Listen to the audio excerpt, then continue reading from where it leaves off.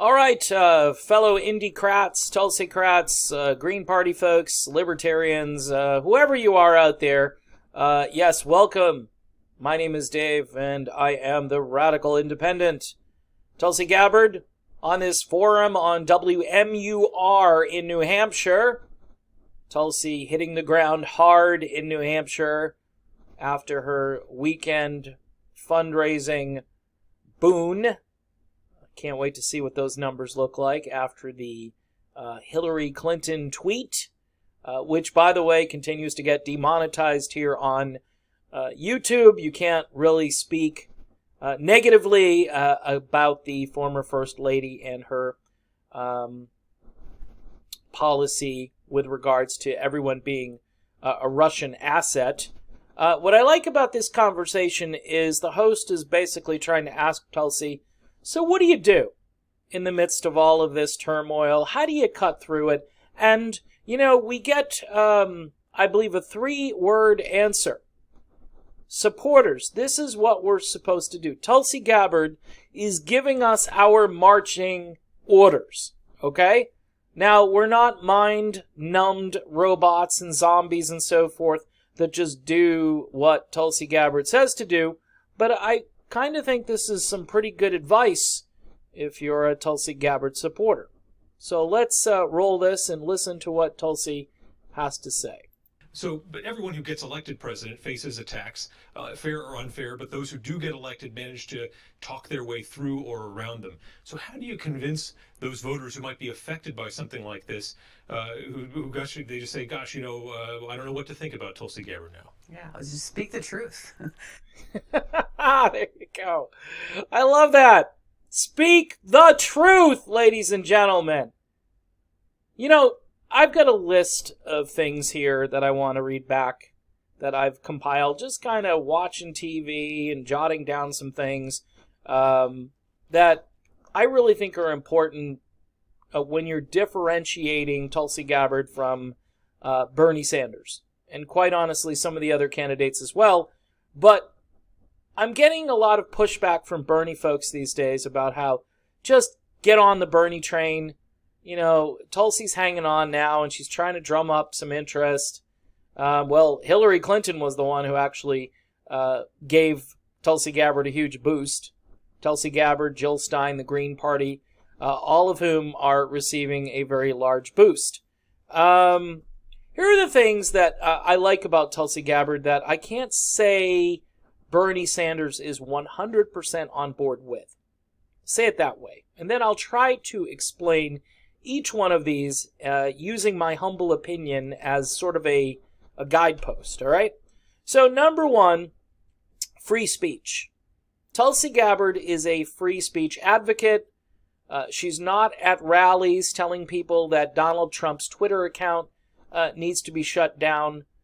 She believes in free speech in all its forms, some of which are reprehensible to me and you, others need to be said, and one of the reasons free speech should remain free is so we can hear new ideas, even things that we vehemently disagree with. If speech hurts your feelings, I would say turn that speech off and don't listen to it. That's what I would say. Her ability to kind of navigate the whole Russian hoax thing makes me like her more because she wasn't on board with it. There was no proof of it. There's still no proof of it, so we've moved on to the Ukraine. And yeah, maybe there's some stuff there, but is it impeachable? Don't know. Is it proper and good and decent? Probably not. But Tulsi Gabbard says, let's beat Donald Trump at the ballot box. Another one here. Healthcare bill. All right, now, Tulsi Gabbard gets a lot of flack because supposedly she's allowing for private health insurance, whereas if you look at the countries that are doing quite well with health care as far as a model, you look at Sweden, you look at Denmark, you look at France, Canada, all of these countries do allow for some form of private health insurance. It doesn't mean that you're going to get coverage that duplicates itself. It means the people who aren't able currently to get health care can get it. And it's the same concept as public versus private schools. I mean, we make public schools universal. Kids can go to public schools, but if the parents want to send them to a private school because they have the money and they're still paying taxes on the public school, then they're free to do that. You may think that that's a little weird. Why would you want to do that? Well, folks, it is America, and, freedom of choice is a big thing. It just kind of is, and I know a lot of people don't ascribe to that. People just think you should just shut off all private insurance, shut it down. I don't think that's ever going to happen. So I like her health care bill. I know others hate it. Tulsi Gabbard is young. She's in good physical condition. She's ready to serve on day one. You've got several candidates in the Democratic field who are 70 years old or older. And all three of them are essentially front runners. Okay? So I'm looking at the future, and I want my president to be sharp, focused. I want my president to bring a spirit of youthful optimism and good cheer to the White House. I don't want cranky all the time. I don't want doom and gloom. I don't want in the middle of a sentence and then just randomly losing your place or mashing words together. I think we can do better than that, right? I think your president should have certain qualifications. Tulsi Gabbard is an Army brat. Okay, sorry, I know a lot of people don't like her military service. They think she's a warmonger because she went to war or she answered her country's call to serve after 9/11. She's since learned a lot about how the military works. See, when you actually work in the organization, you learn a lot about it. Think of it that way. There are plenty of companies that I've worked for in my life. I don't say plenty, but there are a few big companies I've worked for. And again, you learn how the sausage is made, and then you think to yourself, wow, these people. And in the case of the military and the military-industrial complex, you're working for them, so you know exactly what they're up to. And I think she brings a very unique perspective. Her abortion policy, it's sane. It's sane. Okay, there are a lot of people that want abortion on demand until the baby is almost ready to be born. And please don't hit me with, oh, that's very unusual, it's rare. We had a governor in Virginia say that we'll deliver the baby, and when it's out, we'll keep it comfortable, and then we'll talk to the mother about what she wants to do. That's infanticide. All right? Now, I'm all for a woman's right to do with her body what she chooses. But when we get to a point where there is certainly another human being involved, and that's really hard to debate in the third trimester, and we want to be a compassionate society, right? We're always talking about compassion, the least of these. All right? Again, I wouldn't be out for outlawing abortion because I think you open up a prohibition where people are going to go do things to themselves in order to try to have an abortion. And we don't want a country where women are doing that. All right? Tulsi Gabbard has the best foreign policy of any candidate running for president right now. Bar none. Anti-regime change war. She's made it the cornerstone of everything. Bring the money home. Bring the soldiers home. It's a message that resonates with the left, the right, independents, pretty much anybody who's paying attention, who's not a military contractor. All right? Religious freedom. You don't hear too much about religious freedom on the campaign trail, but Tulsi Gabbard has advocated for complete religious freedom. Now, if you're not religious, if you're an atheist, that's fine too. But please allow some space for folks who have a faith in something. Let them have their delusion if you think it's a delusion. We're all allowed to have our little faith delusion.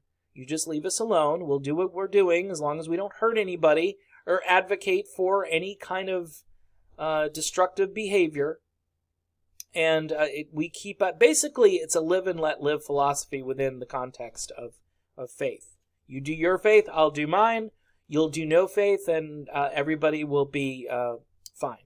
Okay? There's no, on that issue, I just think it's kind of in the founding of the country, and it should be left alone. I don't think you should tolerate people who are advocating for you. Okay? You can just say no thank you. They're typically not going to come and wrestle you to their church. Okay? I like her optimism, her positive but firm demeanor. But I like the optimism, the smiling, the laughing, the joking. We need a little bit of levity. We don't need complete, tomfoolery or nonsense in the White House, but we do need somebody who has a sense of humor and who has a bright, sunny outlook on life. And again, that would be Tulsi Gabbard. Willing to call out all of the power brokers, including Hillary Rodham Clinton. This is one of the greatest things about Tulsi Gabbard is she's unafraid. She's going right at the military-industrial complex. She's going right at the media and the deep state, which are basically the same organization, working in tandem to try to obfuscate reality. So you're told there's a different reality than there actually is when you can kind of see it for yourself, but you're still being told it's something else. Tulsi Gabbard is truly the only pro-peace candidate running. Bernie Sanders has some of those enzymes, but when it comes to peace and advocating for peace, you have to advocate for the abolition of all of these regime change wars or lead-ups to possible conflicts, whether they be in Iran or Venezuela or Libya or Syria. Her foreign policy, to me, makes the most sense and is far and away the best. Doesn't alienate independents. This is a big one for me because I consider myself an independent. I'm currently registered as a Democrat, so I can vote in the Democratic primary here in the state of Florida. However, I believe the majority of Americans are in the independent camp, or they're less affiliated with their own party than they used to be, or they're unhappy with what their party is doing. And by the way, they would like to have an opportunity to hear from more candidates from other political parties as well. I think the more the merrier. And, when you marginalize an idea or a political party, you're really, I think, against free speech again and, free exchange of ideas, which I think is essential to a democracy. And the last thing I mentioned here was Standing Rock and her environmental policy. Tulsi Gabbard's environmentalism comes from her. She's cleaned up beaches. She believes in clean air, clean water. She's got a bill out there called the Off Fossil Fuels Act, which I think is even more serious than the Green New Deal. And everybody who reads it and understands it says, yeah, it's an actionable plan, which is more important than a non-binding resolution. So those are the reasons I think Tulsi Gabbard is a better candidate than Bernie Sanders and pretty much everybody else in the scene.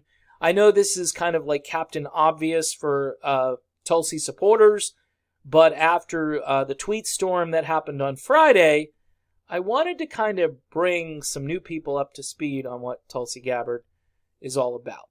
So there you have it, folks. Before I go, I want to mention a candidate running for Senate in the state of Maine. Her name is Lisa Savage. She's running as a Green Independent Party candidate against Susan Collins. She is anti-war, and she has a really good chance of doing some damage to the political system up there in Maine. Maine is probably one of the most independent states where their voters really seem to get the ideas that are like on the forefront. Like they're ahead of the curve these days. Susan Collins, I think her days are numbered. I think she's been in the Senate way too long.